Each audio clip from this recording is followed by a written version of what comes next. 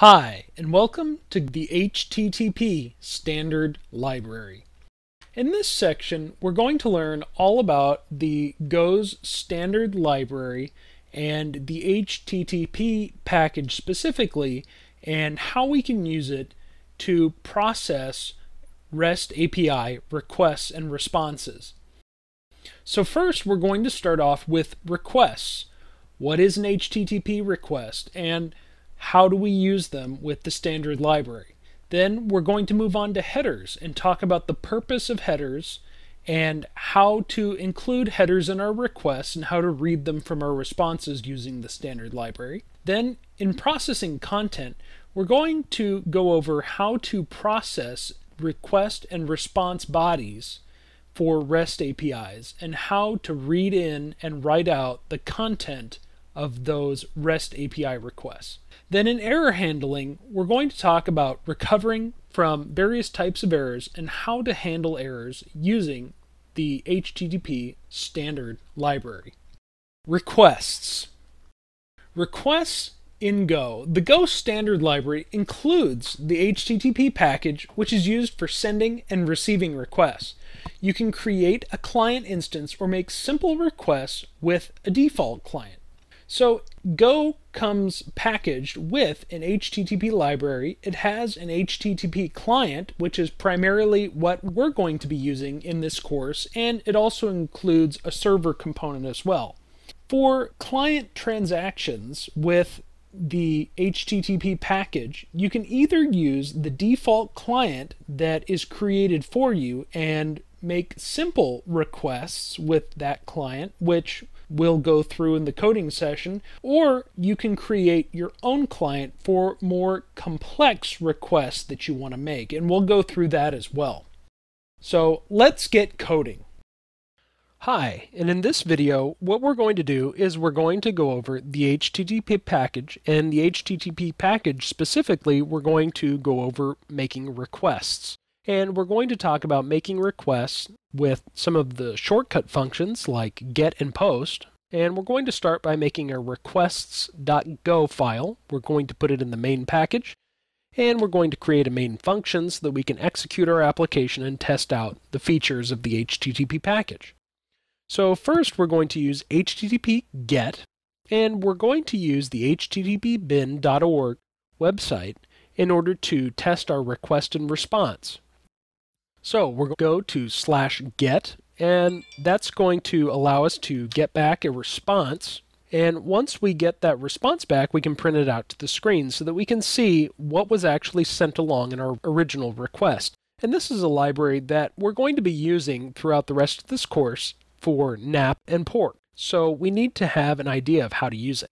So now that we have our get function called with the correct URL endpoint, we're then going to assign the request. So now we're going to add variables for request and an error code if there is an error code. So we have our response and error code. We're going to say if error is not equal to nil, then we're going to log a fatal error so that the user is aware that there was an error getting the response back from the server. And then what we're going to do is we're going to use the defer keyword, and we're going to defer closing of the body on the response that we've received until the end of the scope of the main function, and then the body will be closed. In the meantime, what we're going to do is we're going to read out the content of that body. So first we'll defer, and then response, body close, and then we'll have content error, and we'll use the IOUtil package read all on the body to get back a byte slice of content.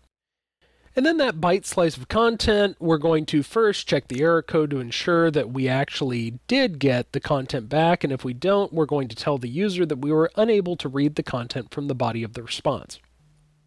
And then after we check for the error code, then we're going to use the FMT format package and call println, and we're going to print out the content, but we're not going to print out the content directly. We're going to cast it as a string. If we printed it as a byte slice, it's only going to print out the integer values for each of the characters.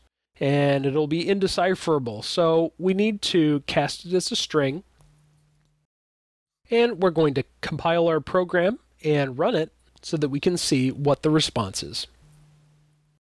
And as you can see, we get back a JSON structured document with empty arguments, and we have some headers, some header values for the host, user agent, and different things like that. We've also got the origin, that is where the IP where the request originated from, and the URL that we called, which is http:/bin.org/get. So that's all of the information that's encoded in the response, and will allow us to easily test the requests that we make using the HTTP package.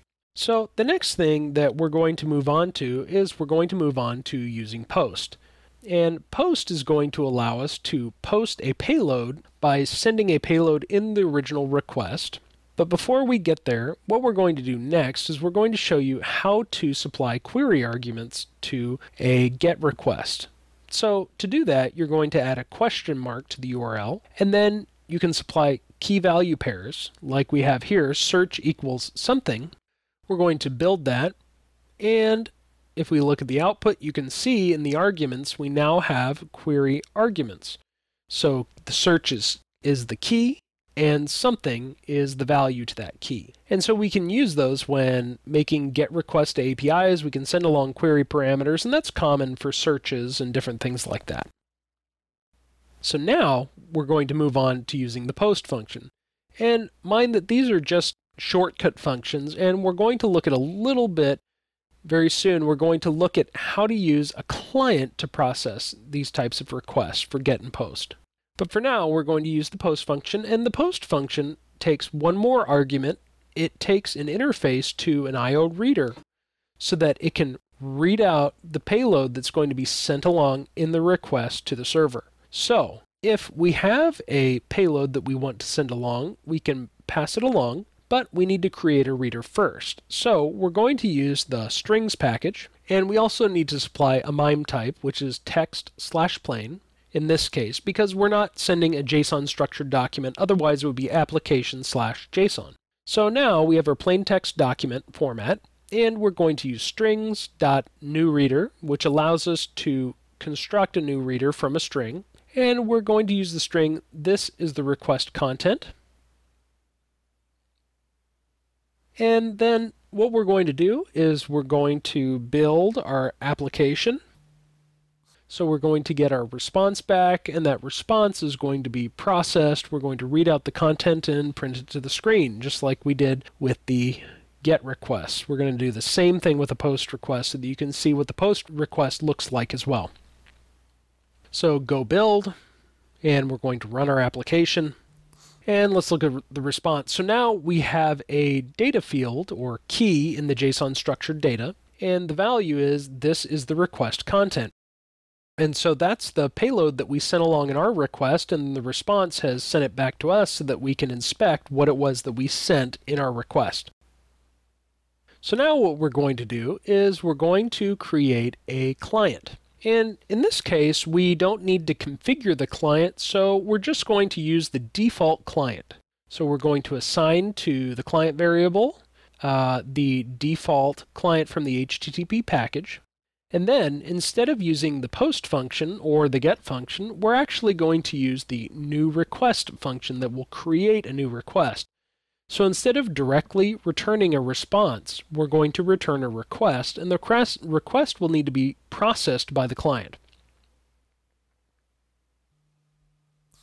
So we're going to get back a request and an error. We're going to use the HTTP package, and we're going to call the new request function, which is going to take the method, the URL, and an I/O reader interface. So we're going to pass the method as the uppercase string get, and that means that we want a GET request. We're going to pass along the URL, which is just the http:/bin.org/get URL again that we used the first time around. And then we're going to pass nil, which is going to be our reader interface because we don't have a request payload. Then we're going to check if the error is nil. If it's not, then we're going to let the user know that we had an error while creating the request. So now we're going to call client do and pass the request along so that the client can process the request and return a response to us.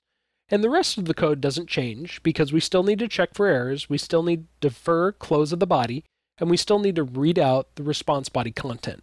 So now that we've done that, all that's left to do is to build our application one more time, and then we can inspect the response JSON structured data to see if the request was successful. So we build our application, we call requests, and the response data, as you can see, looks consistent with what we saw before when we used the get function. So that's how you can work with the HTTP package for creating requests and getting back responses.